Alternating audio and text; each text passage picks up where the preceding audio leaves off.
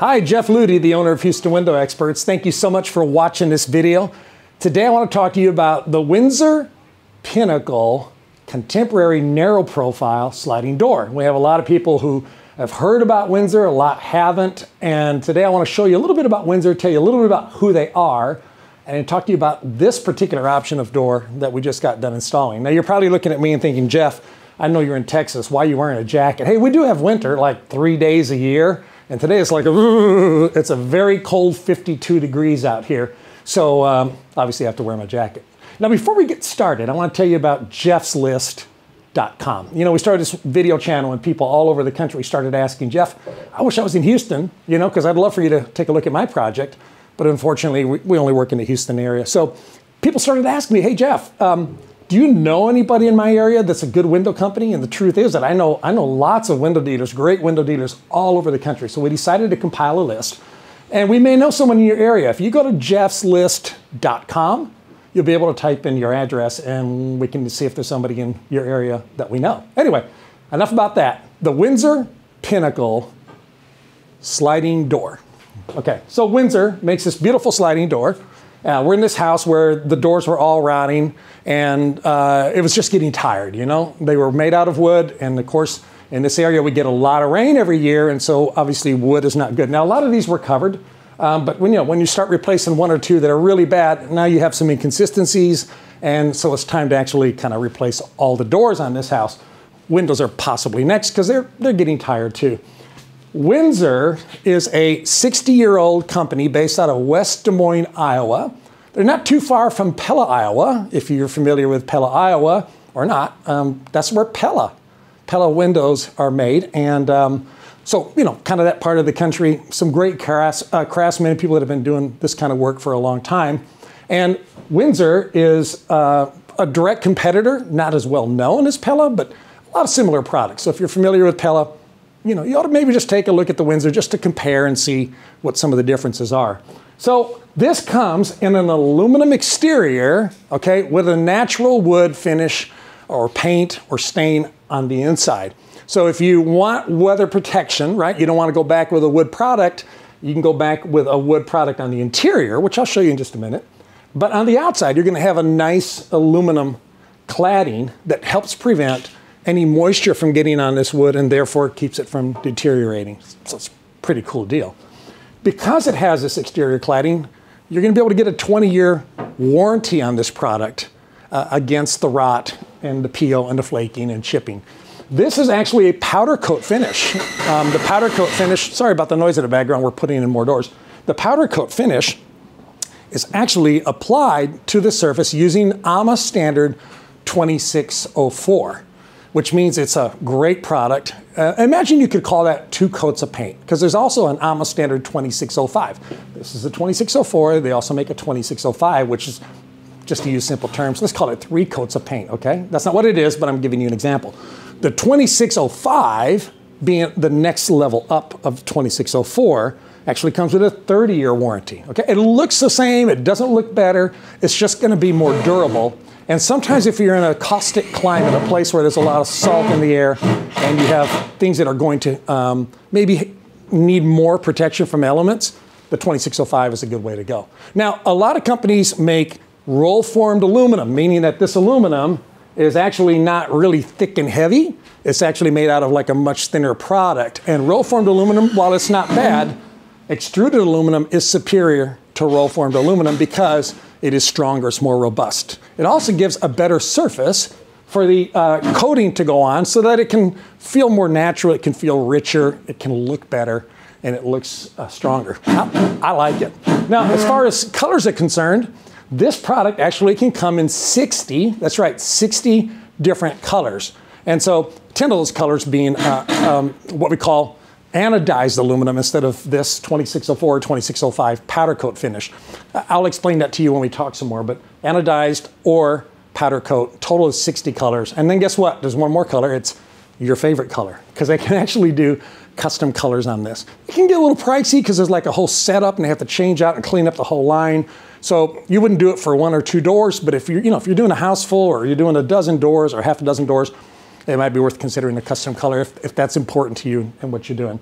Now, this particular product in this home, they chose to have these grids on the surface.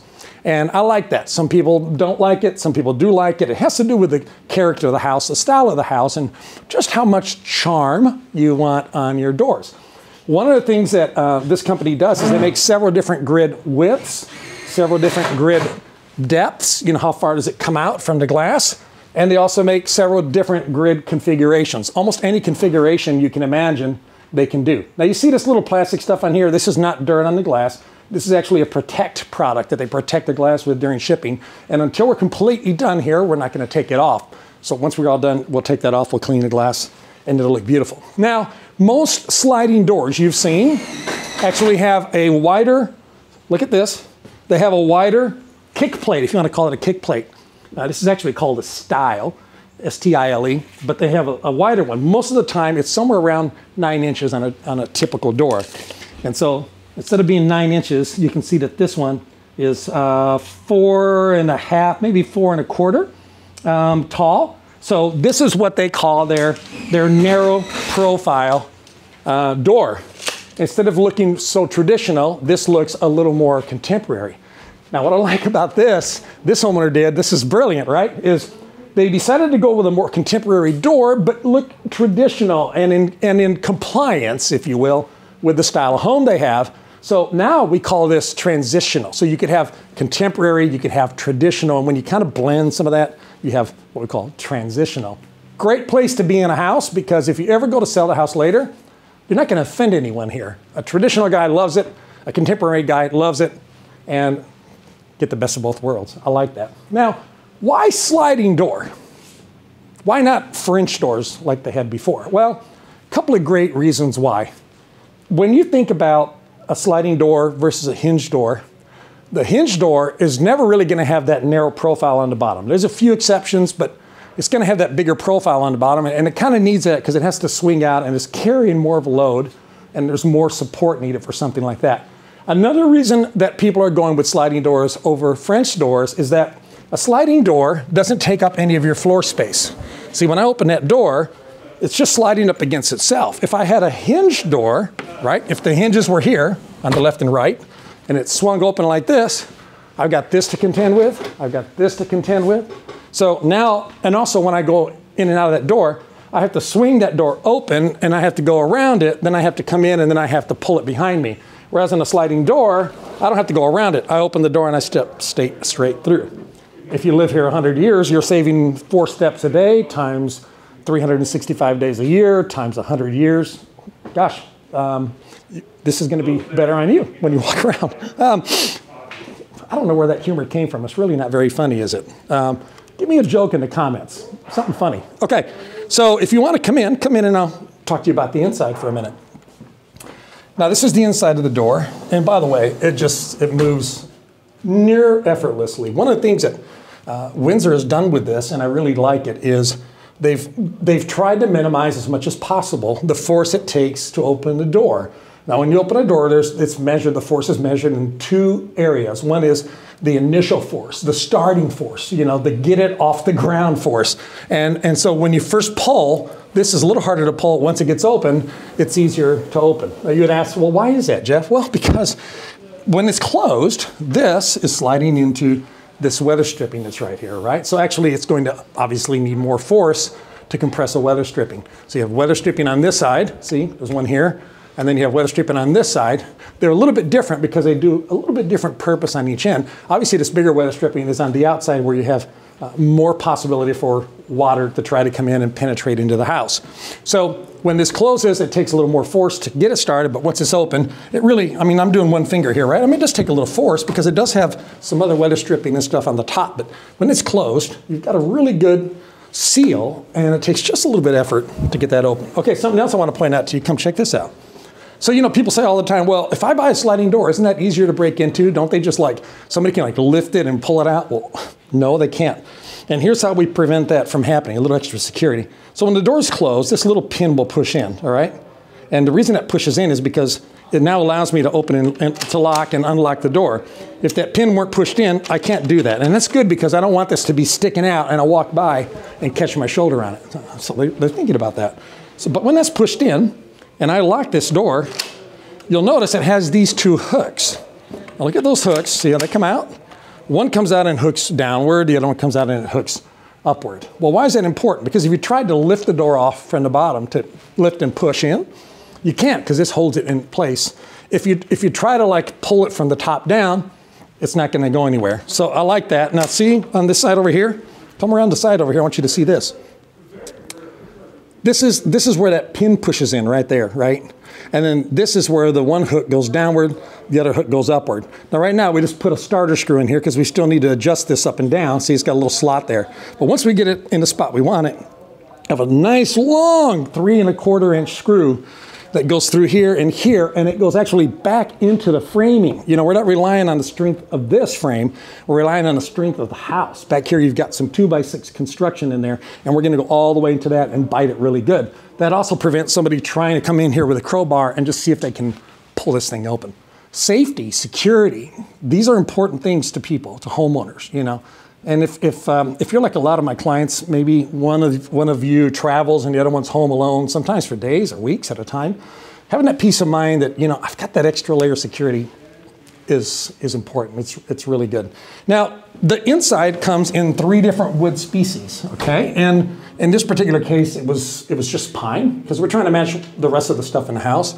We were able to stain this. We stained it in we have a paint booth inside our distribution center where we can custom stain or custom paint the products before we come out to your house, right? Now there's more work to be done once we're here. Like, for example, here the trim board you can see has not been stained at all. So there's still some minor work to do in the house, but not as much if we can do it there. They also happen to offer this in some painted features, some painted colors from the factory. A few choices, 2 to 3, but we can get this already pre-painted from the factory if you just wanted, like, say, a black or a gray. Or a white, or we can get it primed already from the factory if we're going to go ahead and paint it. So it saves a step and saves a little bit of money on labor. But one of the things I like about letting them paint that, if they have one of the colors you want, is they have this really cool machine from Germany. I think we've got some footage of that. We'll insert it here. They got this really cool machine from Germany that actually uses robots to paint the wood, and it sprays it on. And it's kind of like going to Detroit and having your car painted, right, by GM, versus you and me doing it in your garage. I mean, think about their equipment and how much they do it. So that's kind of a cool feature too. We'd still need to do some touch up in the house, but having the door come pre-painted sometimes saves them some money, and it also gives you a really unique finish. Almost looks like a grand piano. Not that good, but looks like a really grand piano finish. I really like that. Kind of one of the closing things I wanted to mention about this is that we can have different grids too on the inside than outside. On the inside where the house is a little more traditional, we went with a little more traditional grid pattern. This is an OG, they call it, grid pattern, right? And on the outside, it's a little more contemporary than this.